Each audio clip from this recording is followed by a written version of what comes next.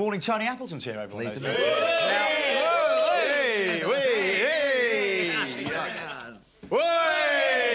Exactly. You the man. We can do that as well. We can do them all. Now, obviously, if I said I just had someone here who's a keen amateur photographer, a snapper and a grinner, you'd think, God, Vaughan, you maniac, you loony, you fool. Why is that on the Big Breakfast? Surely that's not a worthy item. Well, the snaps this man takes are worthy of any show, I can tell you. Tony, tell us about your photos. That was the first picture I had taken in Mallorca. That was Anita Ekberg. The 60s bombshell. You got Rod Stewart, didn't you? That's right, yeah. No, that was Anita. No, that was the. No, not Anita. I'm sure it was. Was it? Oh. Yeah, I'm sorry. But anyway, what you do is you get in photographs with famous people, don't you? That's your thing. And yeah, I had a picture with her in a Scandal magazine, and all I said was a jet set lover. OK, let's just have a little look at some of your kind of best of thing we've thrown together. Yeah. Have a look at this.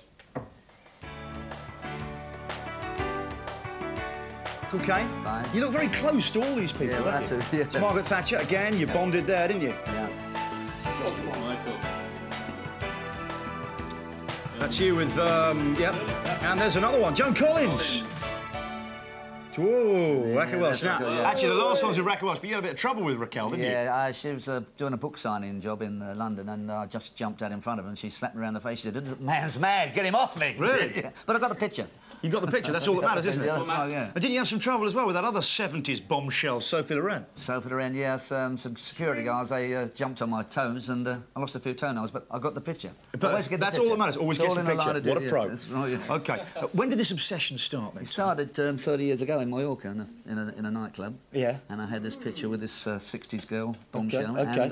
But why didn't it just stop there? Why wasn't that just a one-off? Why do you think, oh, this is the reason for living? Well, all of a sudden I became famous. People said, oh, you know, I saw these famous people about. I thought I quite like the idea of being famous. Yeah. So over the year I built this collection up of 1,000 people. OK, what's your favourite photo, do you think, your best one? Elizabeth Taylor was the favourite one. Let's go have a little look around the table. Let's have a little look. Yeah, Elizabeth Taylor, that was taken at Little Foxes. And she was at the... not on the... Where have we got it? OK, have you got... Is it two... So you got Muhammad Ali? Muhammad Ali, yeah. That's absolutely... Well, Muhammad Ali just watched When We Were Kings. Fantastic film, and what a big man he was. That was taken at the arena. He was over. I'm doing a promotion. I jumped over again and got the picture. And That's quite difficult to get near boxers. Very difficult. Not only are they very physical, big, powerful men, but also their entourage is generally much bigger and more powerful. They've got a lot of guys, heavy guys around them. But you know, you've got to be in quick, get the picture taken, and then get slung out afterwards. I always wonder why the guys protecting boxers don't go into the ring themselves.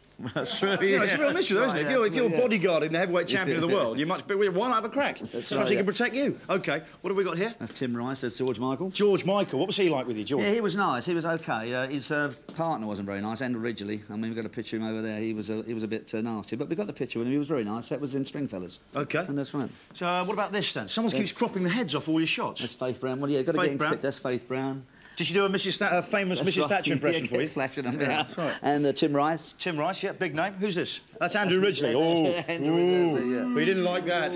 Oh. And who's this? I'm trying to figure who that one is. I can't remember. Come on, who is it, man? You've puzzled in there. Think about it. Think about it. Who is it? I can't think. Come on, think about it. We want answers. I can't think. Come on, think about it. Oh no, give me a break. Come on, you've taken a photograph. You've bought it on the show. Who is it? Right? I really can't... Yeah, we want to know. I can't remember. OK, if you're watching and you know, please call us. There'll be a number a little bit later. If you know... Which 985 1111. 985 1111, and what was the... Or you can fax us on 0181 985 2222. How do I do that? That moved my lips. Answer, Roger was talking. OK. No, these ones. This are Rolling Stones. These are all the Rolling Stones? Yeah, there you go. Did you have a party with any of them? No, this was outside in Beecham Place. This was outside San Lorenzo. They'd just been... Lovely restaurant, San Lorenzo. And that's where they're all coming out. And there you are with the Stones. And they all come out and pose for a picture. Well, listen, everyone seems to really take to you, as indeed we have on The Breakfast. Yes, you actually got this... You're the man! And look, he got a shot this morning with Elmo, so we even contributed something to his collection today. You the man, you the man, you the man. It's now time... Give him a big hand. And tonight, we're going to get Batman. I promise you, I'll get a picture with George Clooney. That's a challenge. If you do, we'd love to hear from you. We'd love to see the photos. Get the picture. OK.